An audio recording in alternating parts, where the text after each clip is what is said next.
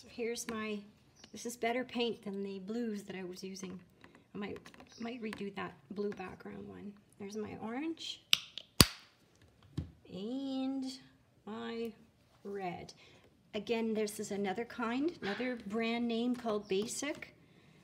Cheap, but good. It's in the tube. And it's great to work with. And sometimes this paint is thick. You may add a little water to it if you wish, or not. Okie dokie now. What will we use for texture? Try the wax paper again. Okay. Stick it in my orange and here I go.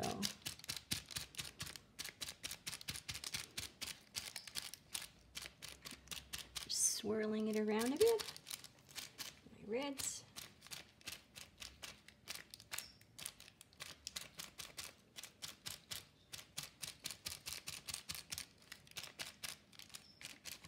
You can mix them together. My red and orange, mix it together like that, all on one piece.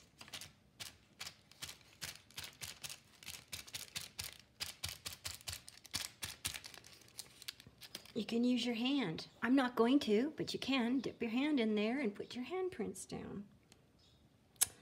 Okay, I want to use up the rest of this, so I'll use the sponge this side.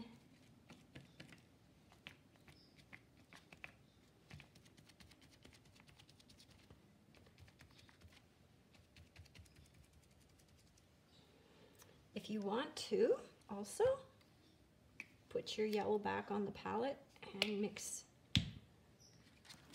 There's my palette, there's my yellow. I want to mix it together and create a really funky color. Oh, that's cool too. Okay. There. Still showing a lot of red. Okay.